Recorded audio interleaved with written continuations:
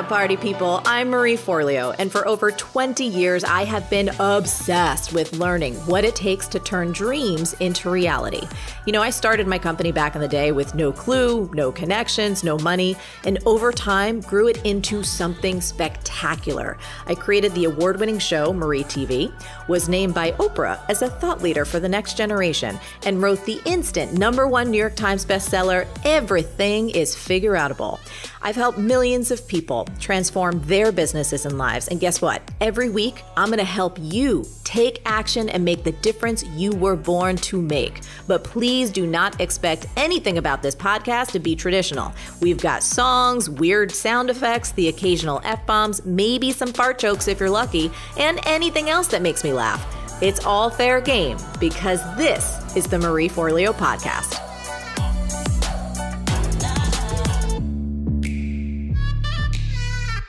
If you do any kind of writing, today's episode is for you. You're going to learn 3 simple copywriting exercises that'll transform long, rambly writing into copy that's short, powerful, and to the point. Now, once we dive in, you're going to realize that some of your favorite brands already do this and that you can do it too. But first, a word from today's sponsor.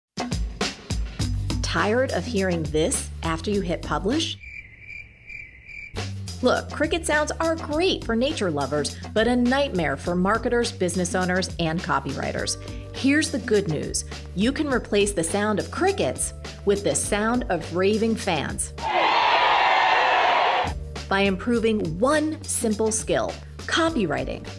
Learning how to write simply, effectively, and in your unique voice will help you stand out from the crowd and, most importantly, get you more sales, more opt-ins, and more people who say, I need exactly what you're selling. If you're ready to write in a way that opens hearts and wallets, get your butt in the Copy Cure right now. It's my flagship copywriting course that only opens up once a year. Learn more at thecopycure.com, but hurry because doors close May 20th. I'll see you in class. You know, one of the biggest emotional blocks people have about their writing is being too long-winded and rambly. If you want to learn how to write in a way that is short and powerful and to the point, this episode is up your alley. Today's question comes from Julia, who writes, Hey Marie, I worry that nothing I write is interesting, or when I have something interesting to say, I can't keep it short. For example, I write a weekly tip on my Facebook page, which should just be a couple of sentences long, but always ends up being several paragraphs. How can I keep my writing short, sweet, and to the point? Thanks so much, Julia. Julia, this is a fantastic question, my love. You know, over the years, we've surveyed over 20,000 people about writing, and 33% of them struggle with being too long-winded and too rambly and too wordy. So you, my dear, are not alone. The good news is there's a fix. And right now on this episode, I'm going to teach you 3 steps to writing stronger, shorter copy. Let's dive in. Step 1, let it go, let it go. Meaning, let yourself go. Let yourself be long and rambly at first. Why? Because it's your first draft. That's what it should be. It should be long and windy and rambly. Most writing is rambly at the beginning. That's totally normal. It means you're doing it right. You know, best-selling author Anne Lamott calls this your shitty first draft. And here's what she says. Perfectionism is the voice of the oppressor, the enemy of the people. It will keep you cramped and insane your whole life, and it is the main obstacle between you and a shitty first draft. And continues. For me and most of the other writers I know, writing is not rapturous. In fact, the only way I can get anything written at all is to write really, really shitty first drafts.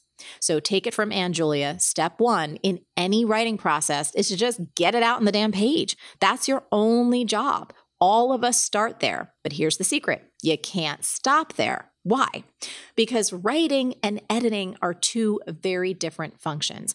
And if you try to write concisely and perfectly when you're just trying to get your initial thoughts down on paper, you're gonna be frustrated. It's like trying to speed down the highway with the brakes on, right? You're gonna burn out. Now, even the most experienced writers will tell you this. They often write 3 times more than they actually need or end up using, and they spend so much of their time editing and polishing their prose. So, for example, did you know the Continental Congress made 86 changes to Thomas Jefferson's first draft of the Declaration of Independence? Did you also know that Ernest Hemingway wrote 47 endings to A Farewell to Arms?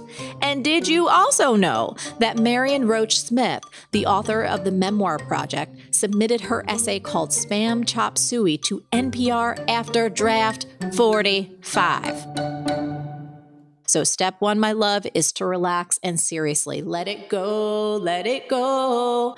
Just give yourself permission to be as long and rambly as you need to be. That's all you need for step 1 is just that crappy first draft. But listen up.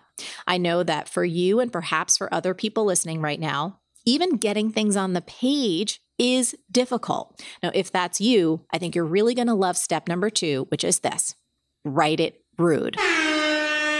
I think one of the biggest things that trips all of us up when we're writing is that we're trying to please everyone. And I bet you do this from time to time.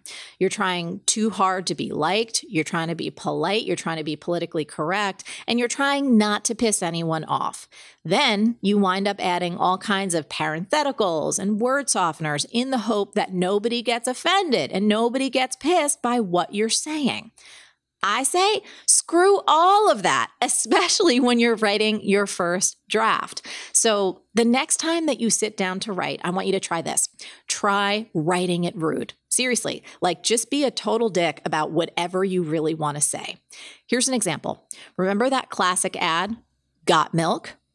It's just got milk.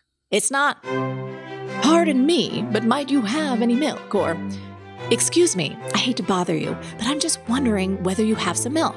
No, it's not any of that. It's just got milk. That's it. Here's another example for you. Just do it. Those are 3 of the most iconic words in the world, right? Nike didn't write, wouldn't it be wonderful if you did it? Or, we strongly suggest that at your earliest convenience, you do it. No, they didn't. They didn't write any of that. They wrote, just do it. So I think writing it rude is a super effective exercise. Now, to be clear, I'm not suggesting that you leave it that way. Kindness is queen. It's one of my biggest values in the world. And of course, all of us need to treat others with respect. And when you're working just to get down that first draft, just to get your ideas on paper, writing it rude is a great way to zoom past your inner critic and get straight to the point of what you want to say. No fluff, no filler. Capiche? Capiche. All right, let's move on. Step number 3 is trim the fat. So here's where the writing magic really comes to life. Once you have your draft copy that's long and rambly or just plain rude, yet it contains the essence of what you want to say, I want you to go back and edit the bejesus out of it.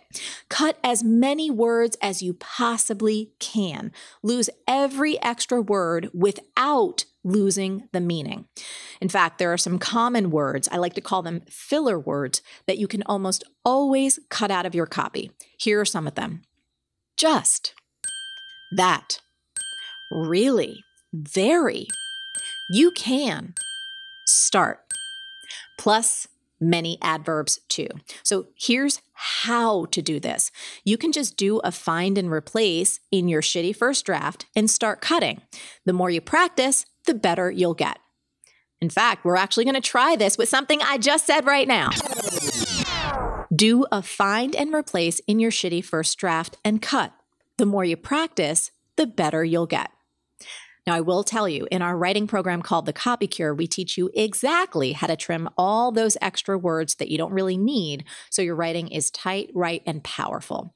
Here's another example to help you really get this point. So before trimming the fat, I might have written a first draft that sounds something like this. I firmly believe that everyone is fully capable of writing their own copy and developing their own truly unique voice, as long as they have the necessary knowledge of how to implement certain techniques, which I am about to share. After trimming the fat, here's how it sounds. Everyone can write. Everyone can develop a voice. All it takes are these simple techniques. Pretty cool, right? I think so. And with that, there you have it, Julia. 3 steps to make your writing short and to the point. And if you want even more help with your writing, you need to get your sweet buns over to thecopycure.com. It's our flagship writing program. It is amazing, and it's backed by 100% risk-free satisfaction guarantee. So come on in. Now it is time to turn this insight into action. Challenge number 1 is to use the 3 steps I just outlined in your writing. I promise you, it'll be better, stronger, and more concise. Challenge number 2 is actually a question. What's your biggest struggle when it comes to writing? I'd love to know so we can create more episodes like this one to keep you and your writing moving forward. You can come over to marieforleo.com/blog and tell me your number 1 writing struggle, or find me on social. I'm at Marie Forleo on all the platforms. Also, little heads up, I'm going to take a short break from the Marie Forleo podcast next week because I'm putting all of my focus into kicking off this year's Copy Cure program. But I do have something special that I'm going to be sharing with my MF Insiders next week. Those are my email subscribers. So if you are not subscribed yet, go do it now at marieforleo.com/subscribe. That's marieforleo.com/subscribe. Thank you so very much for listening to the Marie Forleo podcast. If you enjoyed it, screenshot it, tag me at Marie Forleo, and share it on social. I love giving shout outs on the Instagram. Or even better, leave us a positive review on Apple Podcasts or Google Podcasts because, hey, nobody likes poopy reviews. Stay on your game and keep going for your dreams because the world really does need that very special gift that only you have. Thank you so much for listening, and we'll catch you next time.